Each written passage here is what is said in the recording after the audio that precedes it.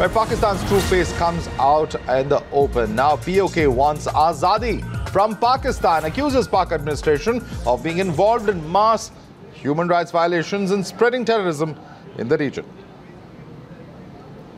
Let's go across to Srinjoy, who's joining us for more on that. Srinjoy, take us through what exactly we are looking at, because it's rather unusual to see these kinds of statements coming out in the open.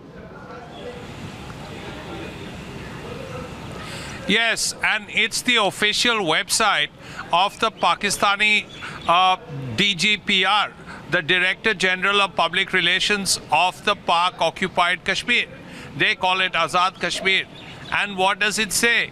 It's highly unusual, as you rightly said. And they say that we want Azadi from Pakistan. There have been serious human rights violations by the military, by the police, and we don't want this 70 years of misrule.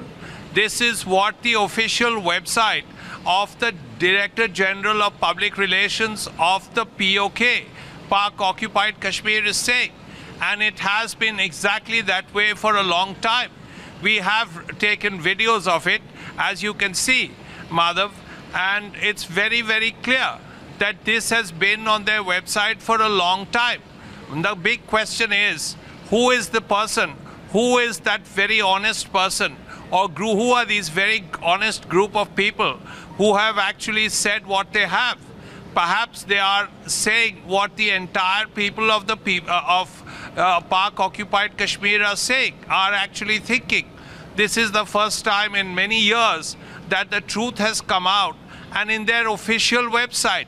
It's very unusual, isn't it?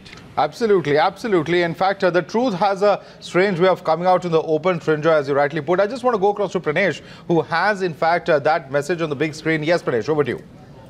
The Azadi narrative that Pakistani deep state, the ISI, sponsors and has been sponsoring for so long has backfired on Imran Khan. Why do I say that? Because look at this. This is the Director General of Public Relations of the Pak-occupied Kashmir.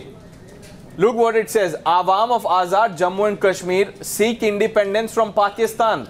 Pakistan Army and police are involved in mass-scale human rights violations, atrocities on innocent civilians, spreading terrorism. We strongly condemn Pakistani rulers for the discriminatory policies and misrule in Azad Jammu and Kashmir for the past 70 years. This is for the first time that the official website, and this is managed by Pakistan, is admitting the truth. And the world must see this. Here it says in bold, we want Azadi. And then you have the setup, the who's who of the setup in Azad Jammu and Kashmir, as Pakistan calls it. We call it the Pakistan occupied Kashmir, and we have time and again mentioned that this is an integral part of India, that it is only a matter of time that we will have it back.